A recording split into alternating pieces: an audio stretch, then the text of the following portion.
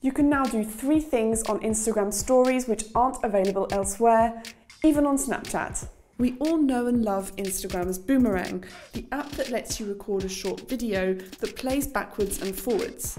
And Instagram has now integrated this tool into stories. This means you can now record a boomerang within Instagram, edit it and post it without leaving the app.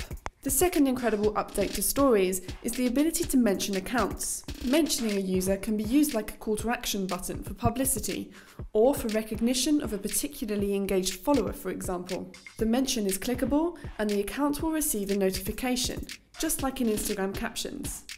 Last, but by no means least, see more links have appeared at the bottom of some stories.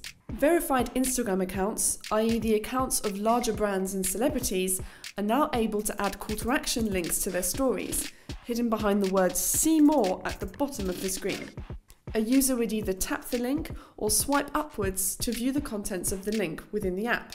This is a major breakthrough for Instagram stories, which seem to be taking a more business-focused path than rival Snapchat, who is more focused on filters and geostickers.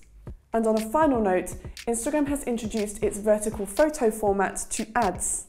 Instagram has announced wanting to give advertisers more flexibility by introducing the vertical photo format to ads. The format has been available for normal posts for many months already and has been tried out on ads by such giants as Mulberry England and LG USA. Tests have even shown an increased ad view rate using this format. So advertisers, will you be trying it out?